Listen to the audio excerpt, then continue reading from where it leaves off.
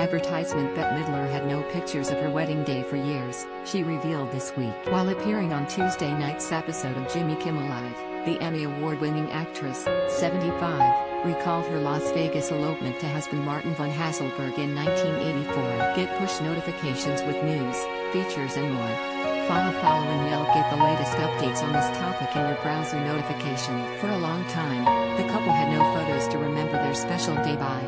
But 5 years ago, they got a sweet surprise. Apparently, there was a photographer there, Midler told host Kimmel. When the Starlight Chapel closed its doors about 5 years ago, they sent us the picture. We had never seen the pictures before.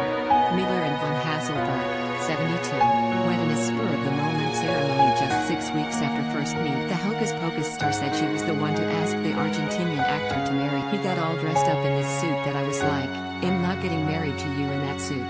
So he had to change his suit, and then we went to one of the little churches and we went to get the license. Midler recalled of their wedding. She continued, we had a tape of Nino Rota music.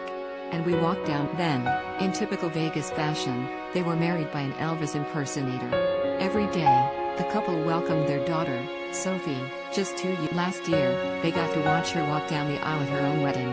Midler told Kimmel, 53, that she and von Haselberg were over the moon when they found out their daughter would be getting married. Both parents helped put together the small ceremony, with Midler securing the flowers and von Haselberg organizing. It was so sweet, the First Wives Club star said of the wedding, which only had 11 people in attendance due to the ongoing coronavirus pandemic. They had a great time, Midler said of her daughter and son-in-law. They stayed up all